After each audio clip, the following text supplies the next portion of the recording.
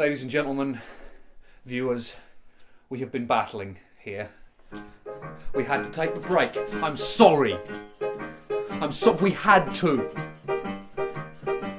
Turns out that while we've been doing this, some of us have been neglecting certain duties around the house, and that has led to a situation.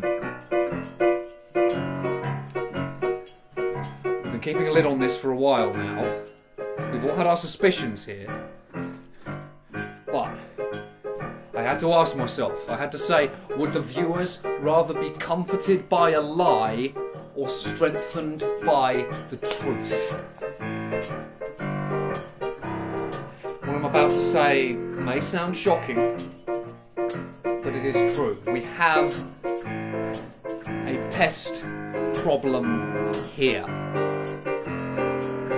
Turns out that all this monkeying with the bins meant we couldn't dispose of our waste properly. This has led to a sudden influx of uninvited guests. We're not talking about squirrels, or squirrels with smoother tails, or mice, or birds,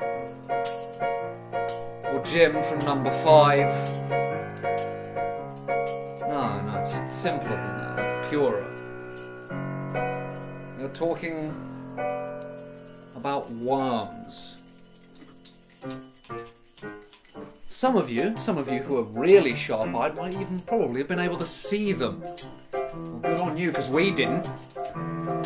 We didn't even know they were there until one of you pointed it out to us. Now look what we've got to do. We've got to take measures.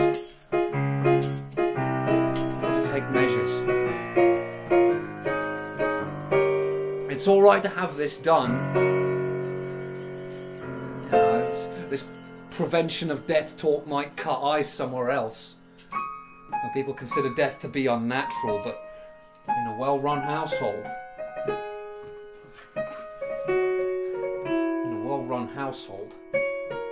pests have to be kept down.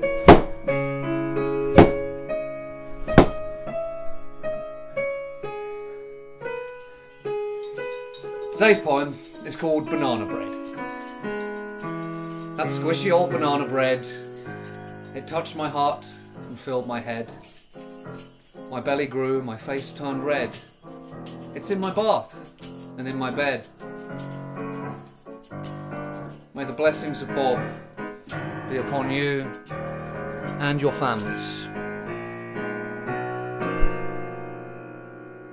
We'll see you tomorrow, bright and early.